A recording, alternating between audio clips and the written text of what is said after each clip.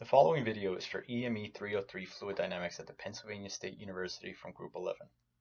For this project, we've decided to examine the behavior of explosions and the comparison of Hollywood special effects versus real-world conditions.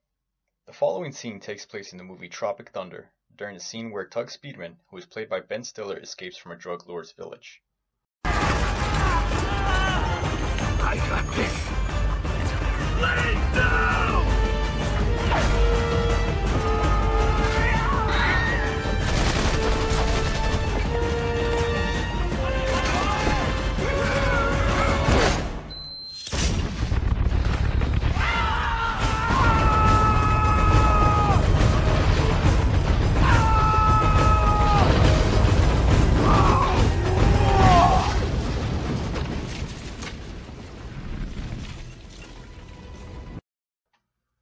After seeing the explosion, we wanted to analyze exactly how much of the physics involved were true to real-world conditions.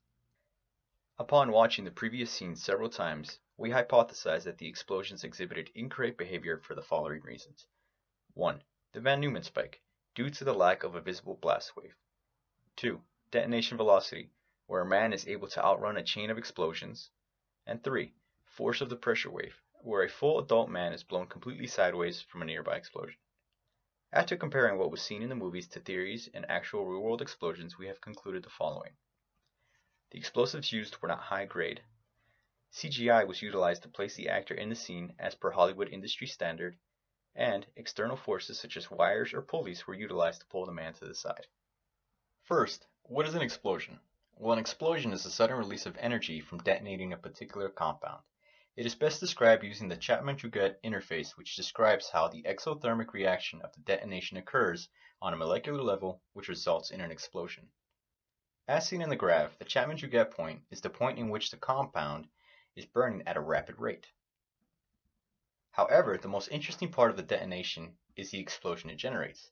An explosion consists of two parts: the Van Neumann spike, which is commonly referred to as overpressure, and the Teller release wave, which is commonly referred to as underpressure.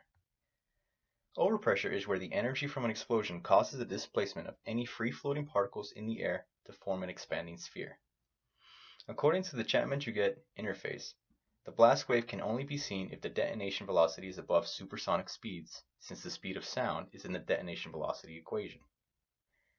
Since an explosion rapidly displaces any gases or particle present, it can actually be felt as it generates pressure.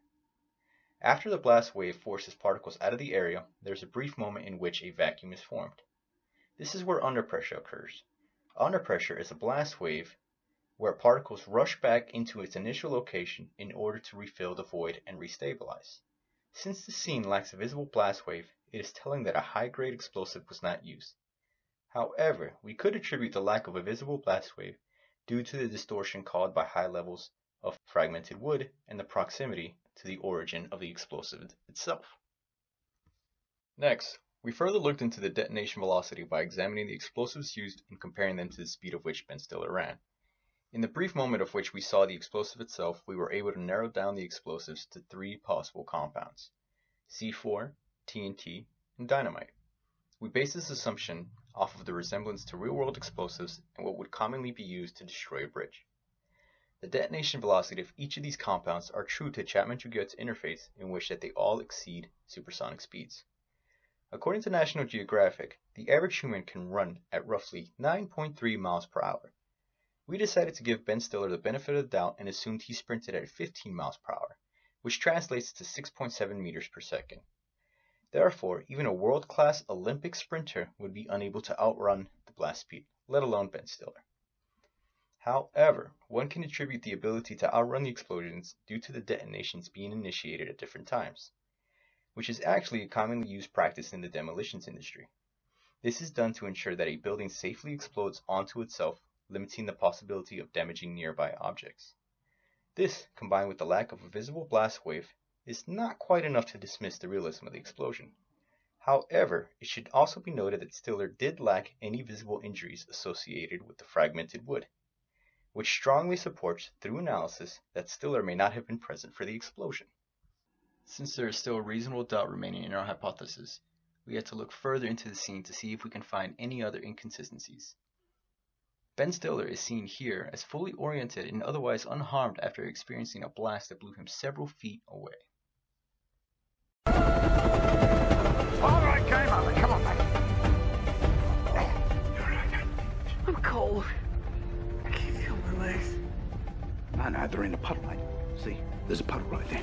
No worries. Oh, good. In that portion of the scene, we are able to examine the last inconsistent behavioral component of the explosion. As mentioned previously, Stiller is clearly seen actively communicating with no signs of injury, even after being blown several feet away. The pressure wave itself is determined by the following equation, where P, the pressure of the Van Neumann spike, is equal to rho naught d squared over gamma plus 1. Rho naught is the density of the explosive, which is constant depending on the compound used, and gamma, a polytropic gas constant, which varies from 1.3 to 3 depending on the compound used as well. According to U.S. military doctrine on blast wave related injuries, injuries begin at 2 psi with the rupturing of eardrums.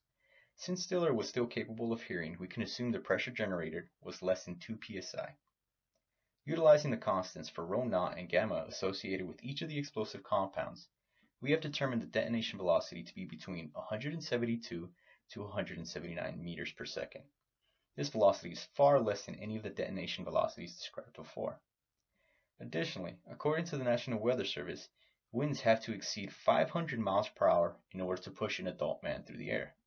Comparing this to the chart given by the Center of Disease Control, Stiller would have experienced an overpressure wave of 20 psi, which is well above the U.S. military's minimum psi for injury, and where the CDC states that fatalities approach 100%. Since there is no injury whatsoever on Stiller, Stiller had to have been rigged to a wire pulley system in order to force him in the direction of the blast wave, which is also Hollywood industry standard. Combining this observation with the previous two mentioned, we can confidently conclude that 1. High explosives were not used due to the lack of a blast wave. 2. Stiller was not physically present and digitally placed in the scene because he lacked fragmentation-related injuries. And 3. Stiller was on a pulley system, since the overpressure wave required to achieve such an effect would have killed him, at the very least ruined his day. Thank you for your time.